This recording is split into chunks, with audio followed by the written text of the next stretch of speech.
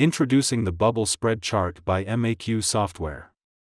This custom visual displays insights across multiple dimensions, with the size of bubbles depending upon the range of the values being compared. To use the visual, import it from the marketplace into your report. After successful import, you will be able to see Bubble Spread Chart package in your report. To configure the visual, we will be using a sample dataset of investments in converging technologies.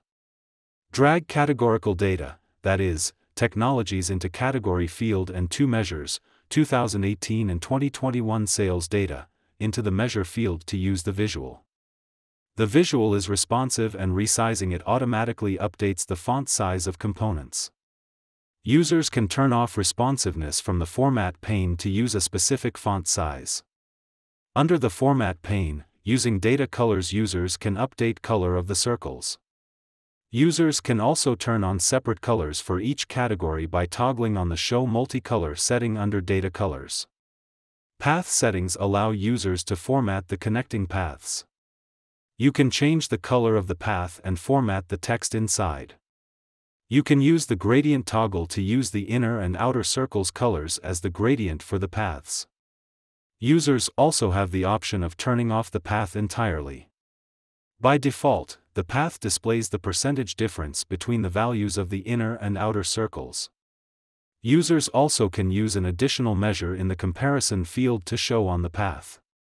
From Format pane settings under Comparison field, users can update the calculation based on inner and outer circles.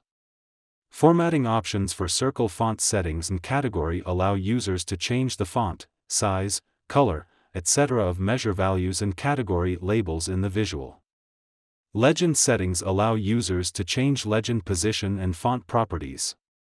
Totals have formatting options to update the totals circle at the center of the visual. You can customize the background color, border color and thickness of the circle or hide it altogether. Subgroups within the totals card allow users to change the font styles of the summation values and their respective titles. The visual supports cross-filtering. Clicking on each node in the circle filters data in other visuals. It supports highlighting of selected data points from other visuals. Right-clicking on any data point also reveals the context menu. Upon hovering over the inner and outer nodes, tooltips are visible with the dragged-in values.